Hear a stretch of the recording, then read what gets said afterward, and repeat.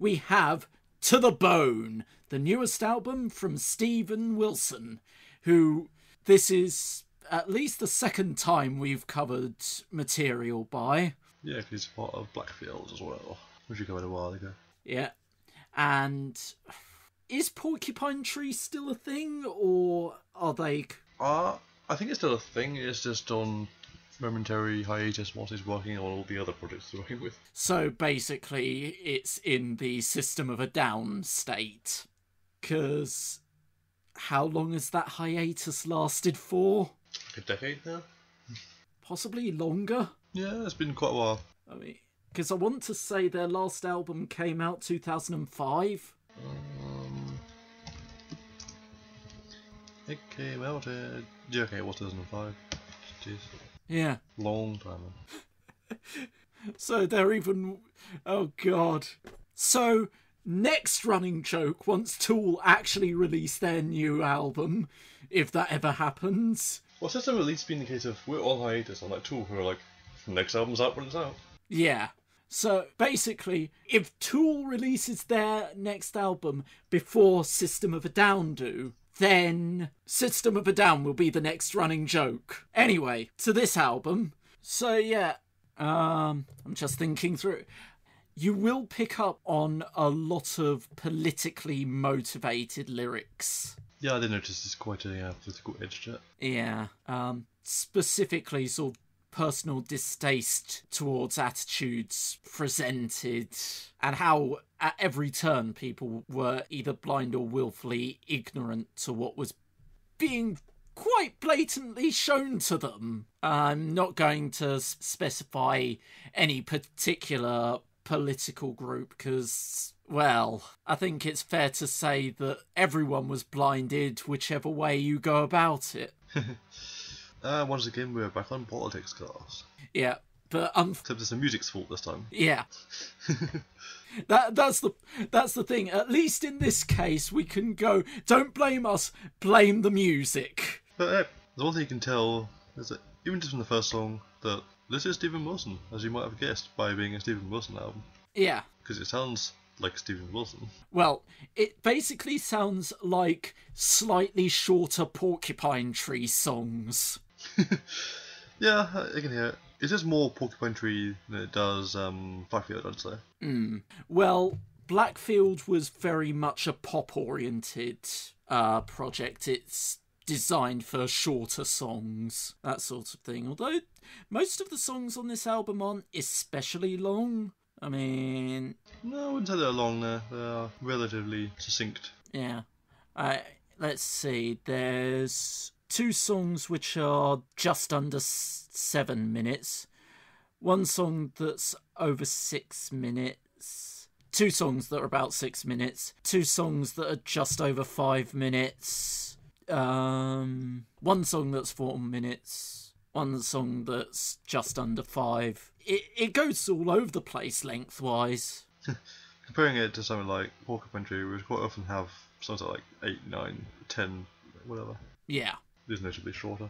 I think it's still got its very much proggy kind of edge to it, so I can't imagine prog working that well when the songs are like 4 minutes long. Yeah, but I think part of it is that there's clearly a passion for the genre, and that's why even when they're shorter songs, they can still manage to have that prog feel to them.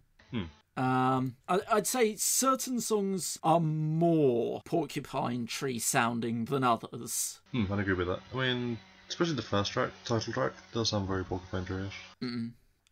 I'd say more The Same Asylum as Before and People Who Eat Darkness are... With which are interesting song titles. Yeah. Which Porcupine Tree's done before as well. Song of I is a really cool one.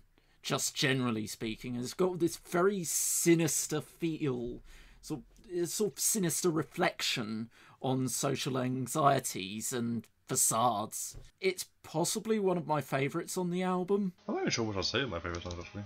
I'm not entirely sure which I'd say my favourite songs are. It's all around pretty solid all the way through, but nothing... I think the problem I have with the album, it doesn't necessarily... Nothing stands out on itself.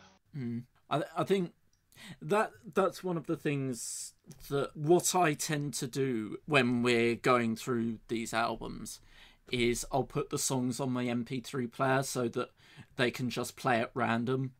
So there's never a... I'm able to let them all stand on their own merits.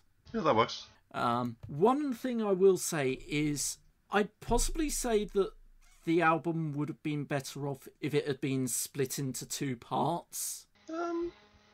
Possibly, yeah. A bit like, trying to think of the band's name.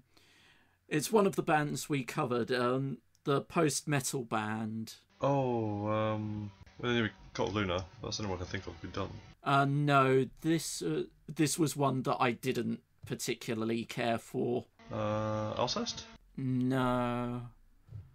Mono? Mono, that's the one. Probably Mono, yeah, because that's got the 2 album thing, yeah. Sort of like how Mono did it, where they were connected albums, but there were different sounds to the 2 albums. And I think this would have been better served if it had been like that, because the way I'd potentially rearrange some of the songs would result in there being 2 endings and things like that. Like, for example, Pariah. That feels very much like an ending song. But so does Song of Unborn. So it's one of those... If it was... Well, I mean, essentially you can move it around. You could probably keep it as 1 album, but I say move things around a bit and have like an interlude in the middle, maybe. Would be the same kind of job. Yeah.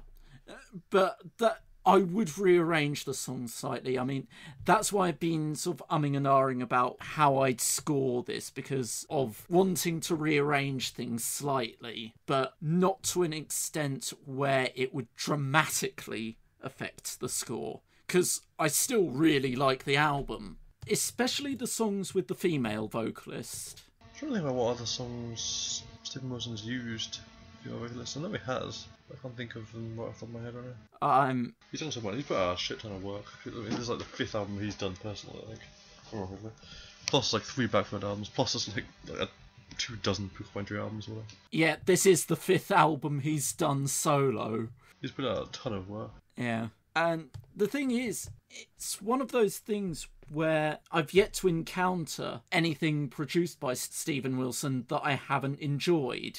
He's put out a lot of good stuff over the years. Now, I'm not saying that there isn't stuff he's done that I don't like. I've just yet to hear it.